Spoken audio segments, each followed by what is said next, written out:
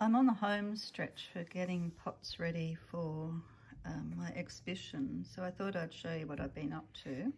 This is a pot that I've gessoed, and it's a bowl really, and you can see that it's just all white, and I'm going to paint that one next. And this is one that I've painted, and you can see it's got this rough texture around the top, and I've painted that I've kept it purposely a little more simple. I'm yet to paint the inside of that, and I'm going to do it the same sort of creamy colour as I have the base there. And then once that's dry, I'll put some lacquer on that to seal it so that it can be cleaned with a damp cloth. You can't actually put these in water because they're paper mache,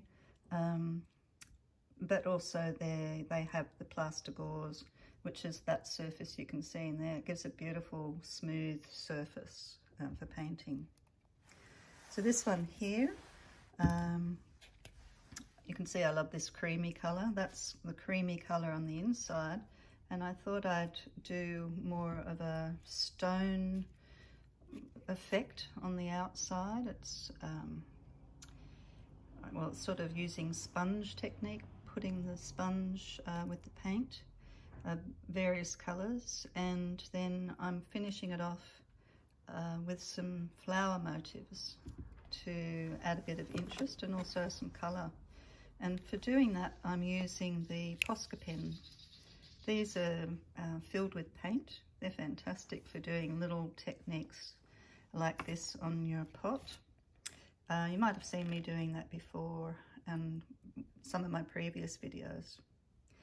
So this is these are all going into my exhibition along with a whole lot of other pots and vases, and I hope you enjoyed that today. More later. See you soon.